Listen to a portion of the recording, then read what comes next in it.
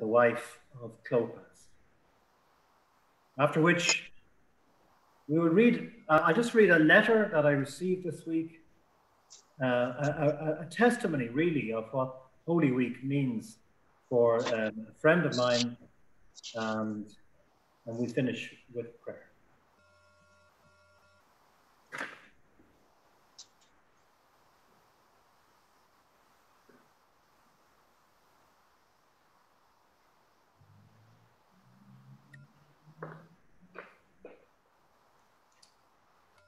A reading from Matthew 27, verses 27 to 31.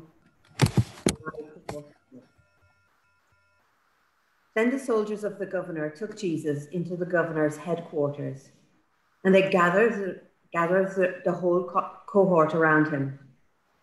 They stripped him and put a scarlet robe on him, and after twisting some thorns into a crown, they put it on his head. They put a reed in his right hand and knelt before him and mocked him, saying, "Hail, King of the Jews." They spat on him and took the reed and struck him on the head. After mocking him, they stripped him of the robe and put his own clothes on him. Then they led him away to crucify him. From noon on, darkness came over the whole land until 3 in the afternoon. And about 3 o'clock, Jesus cried with a loud voice, "Eli, Eli, lema sabachthani." That is, my God, why have you forsaken me?"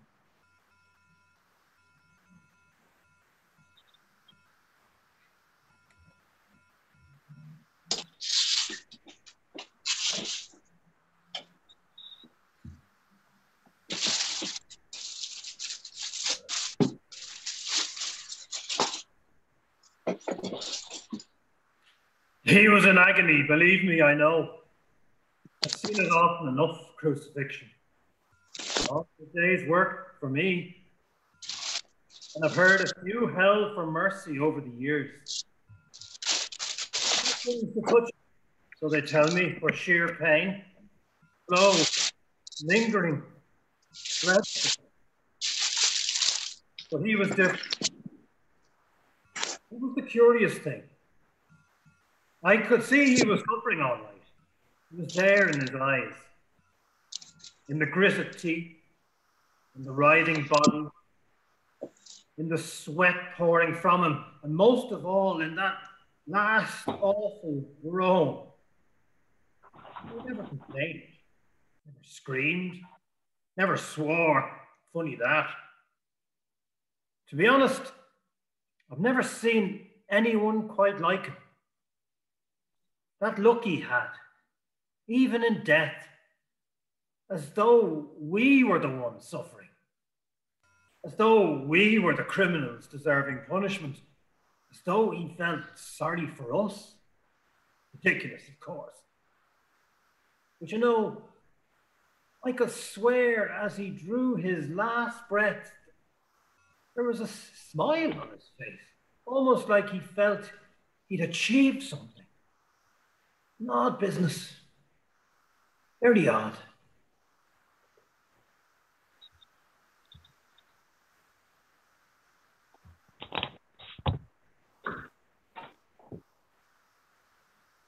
Lord Jesus Christ, we praise you for your ministry, your love, your faithfulness to your calling. We thank you for your willingness to face even death itself so that we might find the true meaning of life. We thank you for that sense of purpose, that inner courage, that gave you the strength to continue on your chosen path to the very end. Lord Jesus Christ, forgive us that having received so much, we give so little. Forgive us that we shy away from sacrifice and denial. Forgive us for taking the easy and less costly way rather than the way of the cross. Help us to deny ourselves, and so too find life in all its fullness.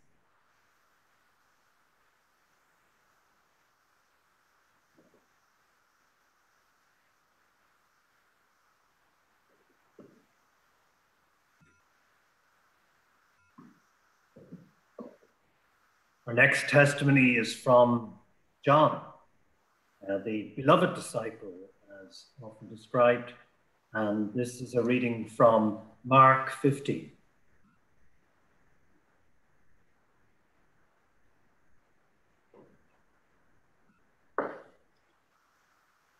Mark chapter 15, verses 22 to 26 and 33 to 34. Then they brought Jesus to the place called Golgotha, which means the place of a skull. And they offered him wine mixed with myrrh, but he did not take it.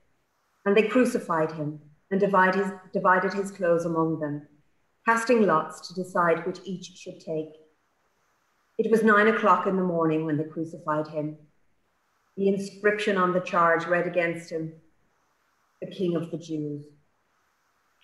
When it was noon, darkness came over the whole land until 3 in the afternoon. At 3 o'clock, Jesus cried out with a loud voice, "Eli, Eli, lema sabachthani," which means, my God, why have you forsaken me?"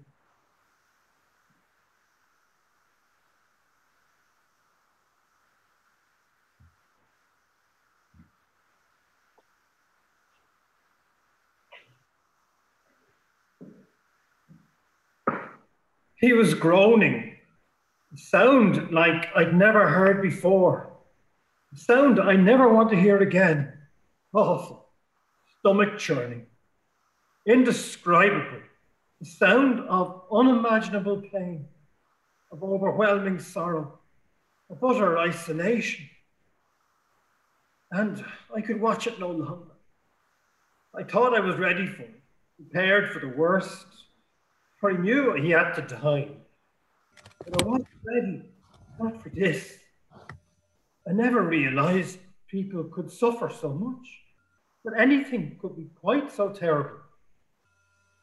I know now, I'm telling you straight, I'd have felt sorry for anyone facing that. A robber, a mugger, a murderer. My heart would still have bled for them. But to see Jesus there, a man of such gentleness and compassion, a man who'd always loved, never hated, a man who had brought healing to the sick and wholeness to the broken, it all but finished me. What had he done to deserve this? What crime had he committed? What was it about him that aroused such passion, such devotion, yet such loathing? I prayed that God would finish it, put him out of his misery. Still the torment continued, still they mocked him, delighting in his pain. I knew he was suffering, but even then didn't realize how much. Not until he lifted his head, I saw the despair in his eyes. Not until he spoke, I heard the wretchedness in his voice. My God, why have you forsaken me? Then I realized my blood ran cold. He felt alone, totally alone. Abandoned by everyone he'd loved and trusted, even by God himself. He could cope with the rest. He'd even expected it. But God? It was the final torture, the ultimate agony, a pain beyond words. It was groaning, a sound like I'd never heard before. Sound which suddenly I understood, sound I could listen to no longer.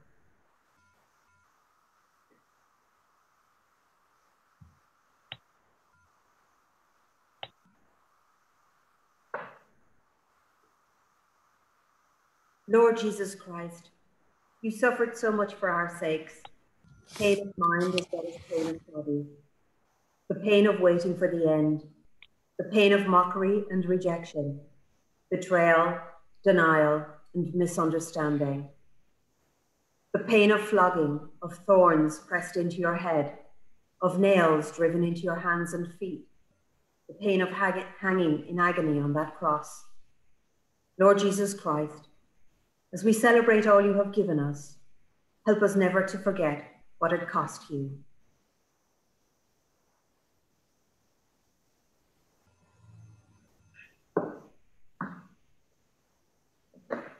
And the next testimony we will hear comes from the centurion. And we first hear a reading from the Gospel of Luke.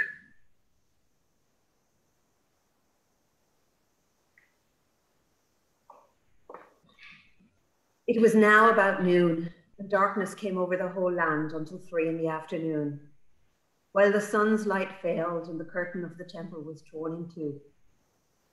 Then Jesus, crying with a loud voice, said, "Father, into your hands I commend my spirit." Having said this, he breathed his last.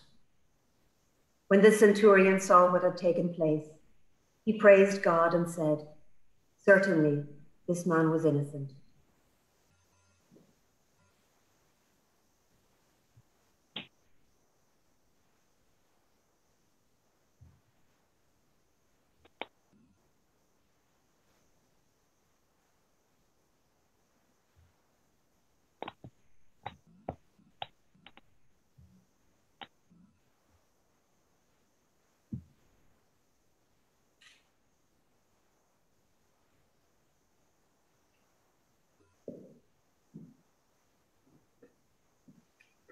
Oh, he was special, that's all I can say. Not like me to hand out compliments. Ask anyone. I've seen all kinds. The real dregs of society.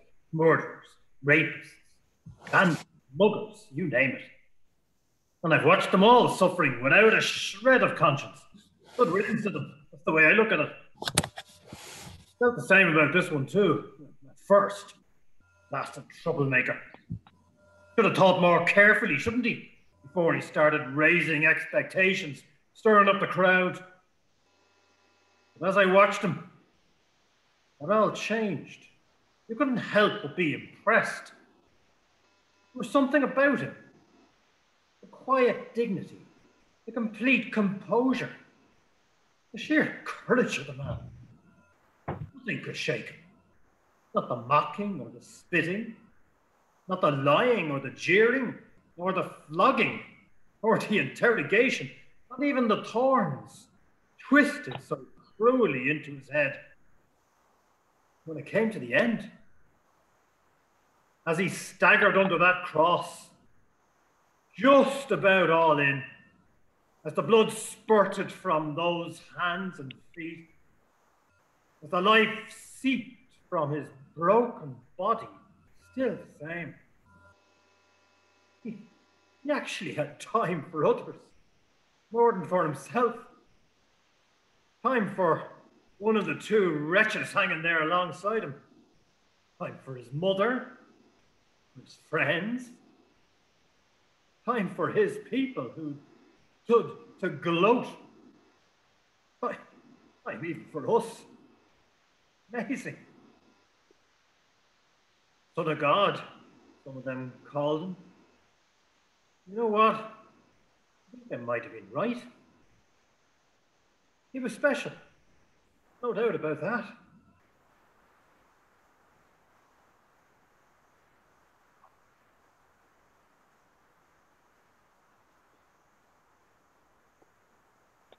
Loving God, we recall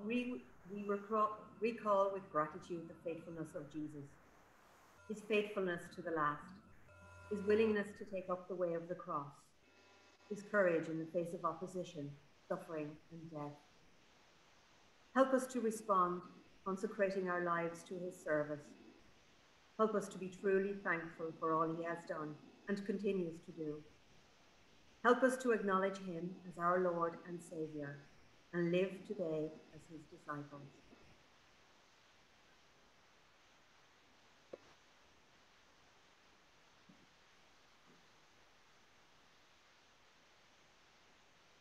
Final of the four testimonies is from Mary, one of the witnesses at the cross, the wife of Clopas. And I will read Bible reading and the prayer, and Anya will do the meditation. A reading from John, chapter 19, beginning at verse 25, continuing verse 28 to 30.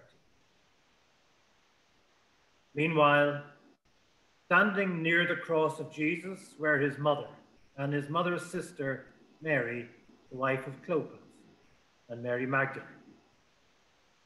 When Jesus knew that all was now finished, he said, in order to fulfill the scripture, I am thirsty. A jar full of sour wine was standing there. So they put a sponge full of the wine on a branch of hyssop and held it to his mouth. When Jesus had received the wine, he said, it is finished. Then he bowed his head and gave up his spirit.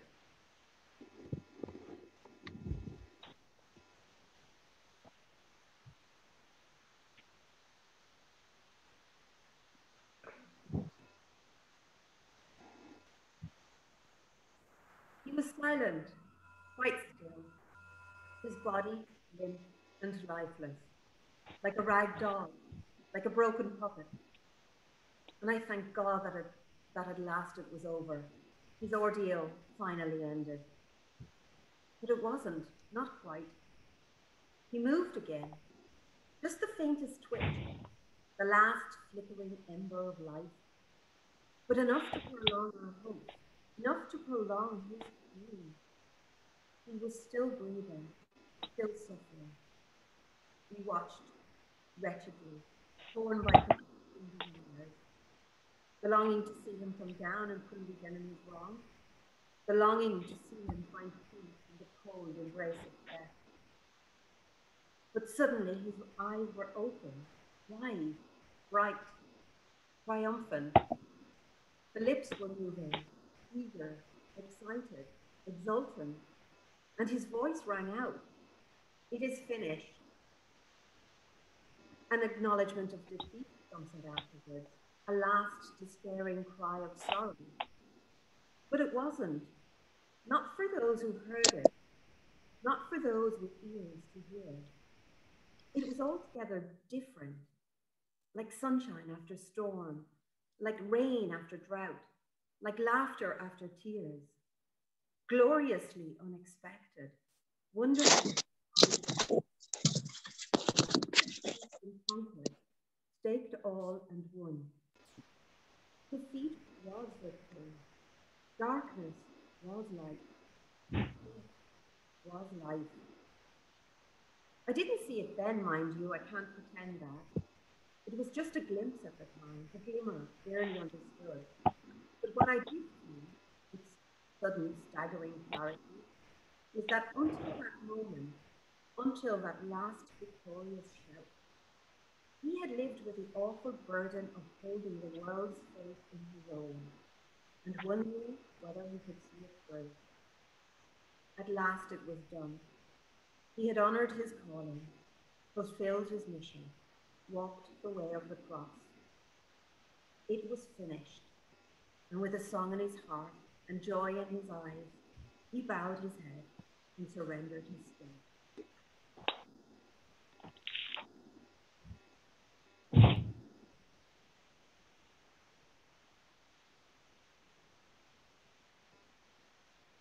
Lord Jesus Christ, once more we remember that last week leading up to the cross. We remember your pain and hurt as you faced betrayal, denial, rejection, and abandonment.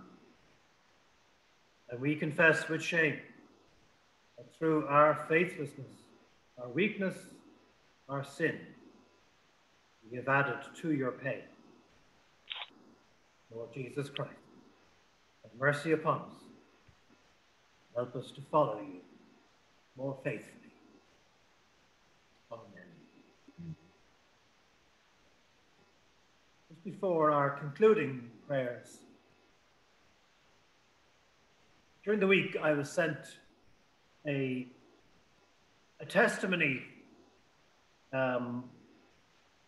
by somebody living, but a friend of mine, Ted Hayes, who was in Wexford for many years and now is in Dublin.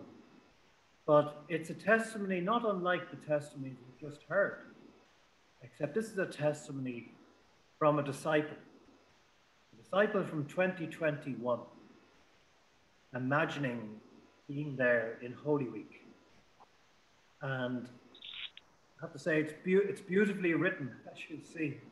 Ted has beautiful handwriting. And I'll read it for you. He just says, this is a little something I wrote as my Lenten project, and I hope you like it. We're all safe here in Brabazon, and hope you are too. God bless you, Ted. The cheering is getting louder now as it approaches the beautiful gate, and any minute now we will see him. I'm glad I got here early to get a good position, and I've laid my second best suit on the road as I had no time to collect Pam. So much has been talked about him, I feel I already know him, at least about his exploits. Did he not raise the man in Bethany? And did I not meet Tom, the blind beggar, the other day? And he able to see as good as you or me? Sure, he must be the Messiah. Who else could do something like that? The noise is getting close now, and people are straining to get their first sight of him. Hey, who are you pushing? You think you own the place? Then I see him. Yes, just like the prophet said, riding on a donkey. The crowds have followed him for miles, and now he enters our capital to a monstrous welcome. Here in Jerusalem, we know how to welcome important people. Can't be anybody more important than himself. Sitting down, it's hard to tell how tall he is. I'd guess about 5'7". He's smiling, waving at the crowd. But there's this kind of sadness in his smile, as if he's thinking of some unfinished business or perhaps some disappointment. How he is able to smile at all beats me. The religious police here, aka the Pharisees, hate him, and only for the crowds would arrest him if they could get their hands on him. They have a terrible way of dealing with people they don't like. Then he stops, looks at me. I look around hoping it's somebody else he's looking at, but no, it's me. He just says, follow me. I get all confused and start to say things like, no, I'm okay. I worship every week. That's my coat your donkey is standing on. Where are you going? Could lead to whips and blood and perhaps more. Please don't ask me to die for you. He gently says, I don't want you to die for me. I want you to live for me. I want you to see with my eyes the suffering in the world, to listen with my ears to the cries of the poor, marginalized, and the lonely. Could you speak for me? And I say, yes, Jesus, I can do all these things. And he passes on. And on Friday, as he struggles through the narrow streets of the city, carrying that dreadful cross, I hope he looks back and sees me. And I will shout, your gospel of love is in good hands. I will tell your story. As he passes from my sight, but not from my heart.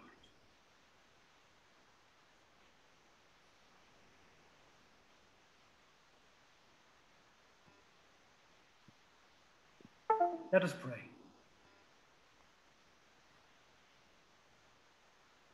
Lord Jesus, you stretched out your arms of love on the hard wood of the cross, that all might come within the reach of your saving embrace. Clothe us in your spirit, that we, stretching out our hands in loving labor for others, may bring those who know you not to knowledge and love of you, who with the Father and the Holy Spirit lives and reigns, one God. Amen.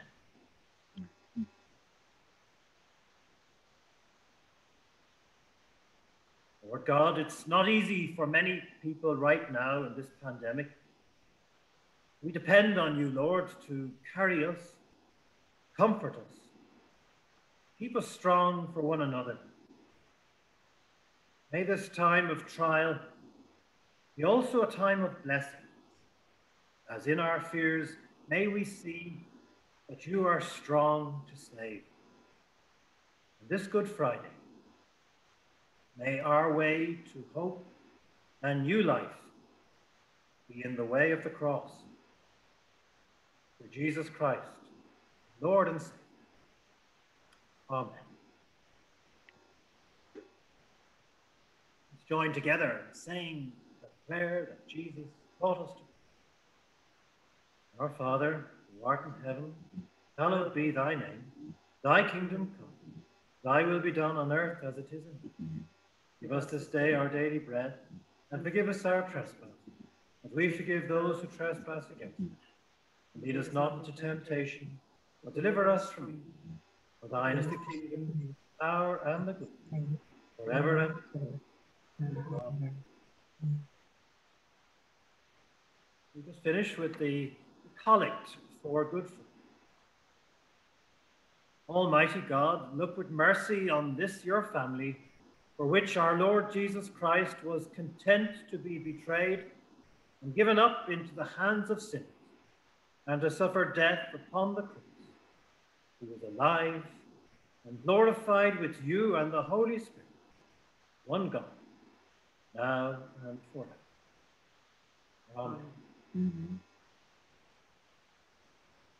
Just before the blessing, say that tomorrow, Holy Saturday, Easter Eve, at 8 p.m., as we have each week, each day of Holy Week, we'll meet here again on Zoom, just before the glorious day of Easter Sunday. I'd like to thank Anya as well for not just reading, but also the technical help in making all this possible. The blessing of God Almighty, Father, Son, and the Holy Spirit, be with us all this Good Friday.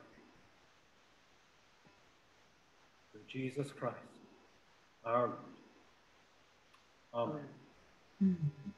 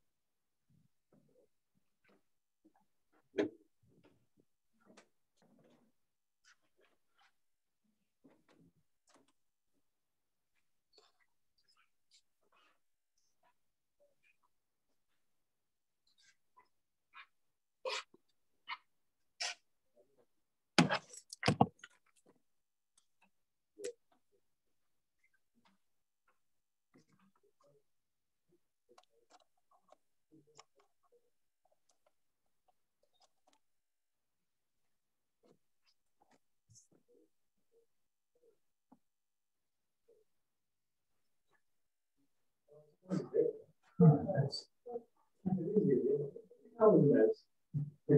it over? But don't joke, for goodness sake, no. It's always the beginning. So,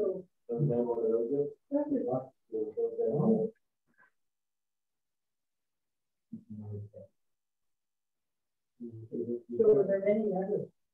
I couldn't tell you, it wasn't that sort of thing. You say down in your own son over.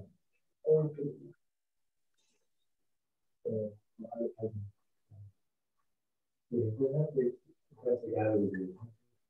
yeah, it's going to be, tell us about that now. It's usually in charge of the gallery. Oh, no, that's you. Unless they stop the gallery. Okay. I thought it was the host. No, there's a clicker on the Zoom. And you see it would be like 4 squares. Yeah, like 4 squares. Oh yeah, there's a drawing and all that. It's over that is to see gallery view. Oh, and you can see. Because sometimes they might share something.